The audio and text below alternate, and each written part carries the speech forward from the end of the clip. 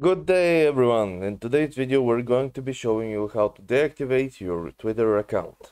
So you may be just getting bored or there's just too much going on in Twitter for you and it's not the right headspace for you. So you want to deactivate it.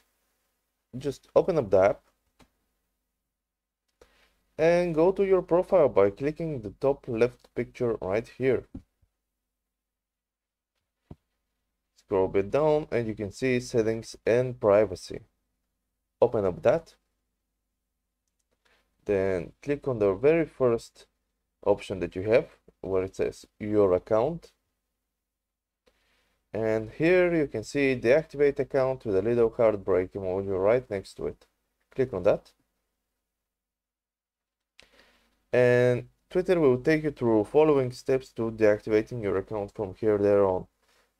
As you can see, they warn you that you can activate your account up to 30 days from the initial deactivation.